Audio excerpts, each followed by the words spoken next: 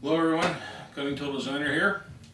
We're going to start on disassembling and restoring the South Bend Heavy 10. I think we're going to start with the compound rest. So without further ado, we'll show you taking it off and disassembling. Okay, what we have to do is there's a set screw on each side of the cross slide, and inside the set screw is a pin that's angled. You have to basically unscrew these set screws out pretty far, almost to the point where they come out. And this is a 7/32 hex. And then after that, you can lift the compound off. You can see, of course, this is like tapered, and this is where those tapered pins sit in. Okay, so let's take it over to the bench and start disassembling it.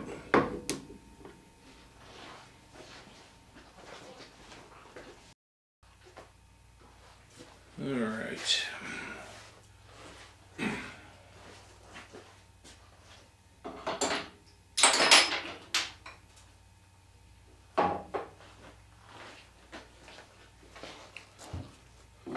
Okay. First thing we're going to do, and I've already had this apart and I put it back together so it's a little bit easier. This side right here, there's a gib locking screw. It's got a small slot, so kind of hard to get into it, but if you get a small enough screwdriver you can get to it. It's not very long, very short. We'll set that aside. And let's see, next thing we want to do is we want to take the knob off, and we have this dual slotted nut that goes on here, and I don't have the proper wrench for it, but it looks like it was boogered a little bit before me, so somebody else probably did the same thing. And I give it a little tap. Had this off once. It really helps to have the right thing, which will probably make one like a lot of other guys do. Alright, that spun it. Okay, just loosen it up, and then it just comes off the end like so. That's the nut, and then the handle slides off. Now, there is a pin inside the knob with a corresponding slot on the shaft, and maybe we can get you in a little bit closer. You can see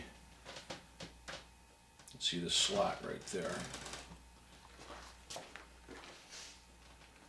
Slot right there. So make sure you don't lose that pin. And then this is the dial, the adjustable dial, and it should slide off. Now I notice, I think the brass piece, there should be a little brass piece that sticks down to clamp on the shaft. It doesn't look like it wants to come through, so I'll probably have to disassemble the dial and take a look at that. From there is the main bushing, and the 0 mark is at the top. What I did was I took an Allen key while this is still on the machine and put in there, and then lightly tap it with a hammer to get it to start unscrewing. So now this should just unscrew from here.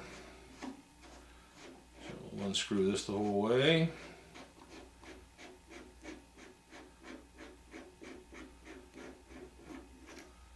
And there you go.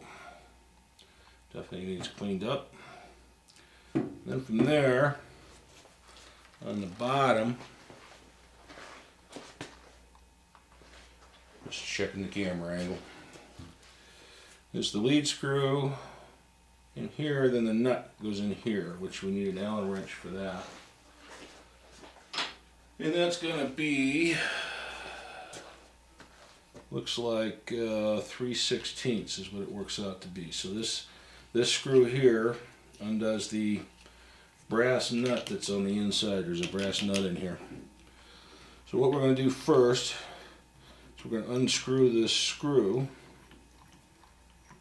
Okay. And this screw actually doesn't look that bad.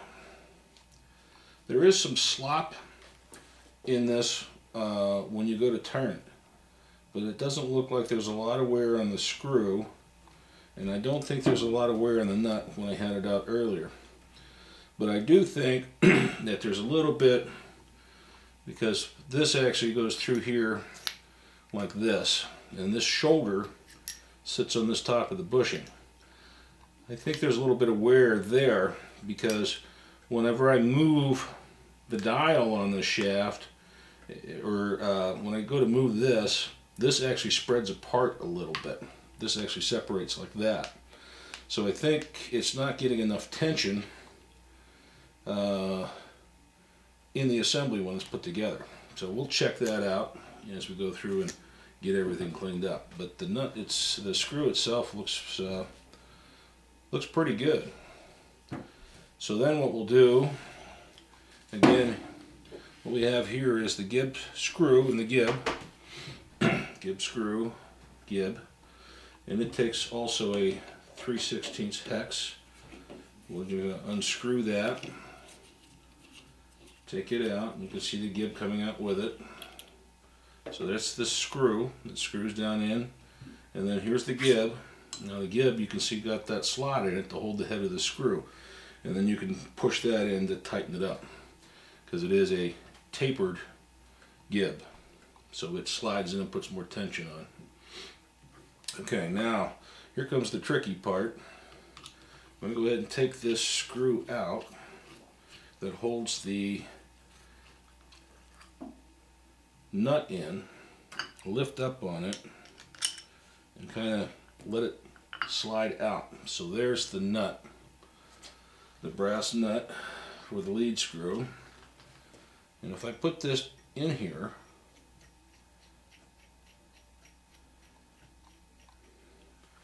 and try to pull on it, I don't get any back and forth slop. I do get a little bit up and down and side to side, but I don't get any, I really don't get too much of any back slop lashed to it. So I have a feeling that either this screw and nut were both replaced, or at least this nut was replaced at one time. So the slop that we have in this compound, I think, really is from not being able to get this tension properly here at the front. So like I said, when I turn it, you can see the gap forming between the dial and the bushing face. So we'll check that out if necessary. Let's see what the end looks like.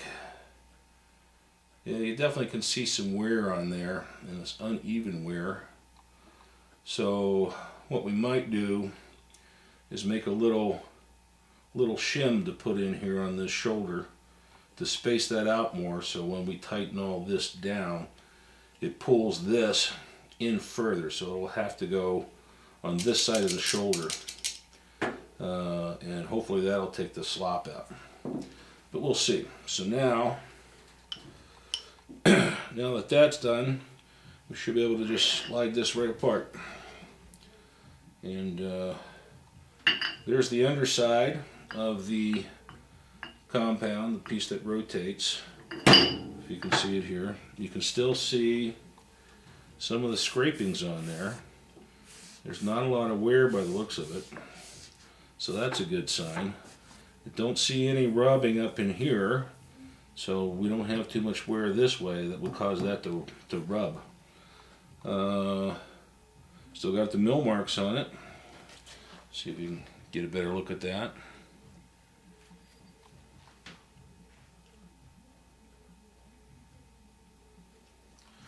Okay, so, and in the bottom is doesn't show a lot of wear. It's got discoloration just from you know, oil stain and rust. but not really a whole lot. Still see all the mill marks. So that looks pretty good. Cast iron base. Okay.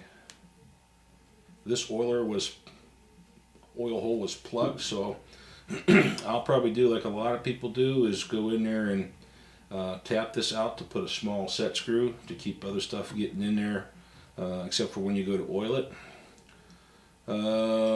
Overall, let's see what this looks like. Okay, so these have wear marks on them. No big gouges. Fairly smooth altogether. Inside here, again, I see the mill marks. I don't see where anything has been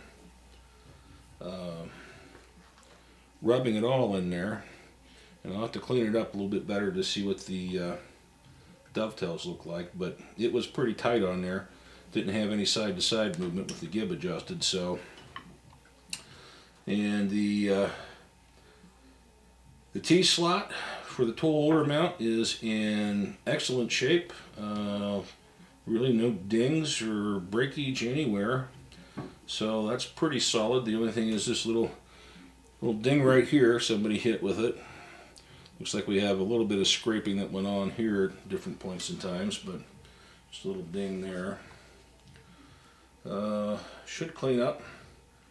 And what we'll probably do is get this stripped down, get it cleaned up, and see if we can polish some of this stuff out, get this repainted. I gotta go pick up some paint. The paint I'm gonna pick up, I've gotten some information from Brad Jacob, basement shop guy, Maple Lane Machine Shop. Was very kind to send me the information. So I have a Sherwin-Williams store not too far from here. So I'll probably go and have that mixture made up. And I really haven't done much to clean these yet, but yeah, that actually isn't too bad. That probably might clean up real well. I don't know if I'll have to polish that or not. We'll see how it goes. So got a brush finish on it, but I got to get this apart and see why that brass piece in there isn't moving out and locking this down properly. This will definitely need some cleanup. And as to the bushing, see how tight that is in the bushing. Okay, just a little wiggle, hardly any. So that's actually good. That's excellent, actually. I don't think I need another nut, and I don't think I need another screw.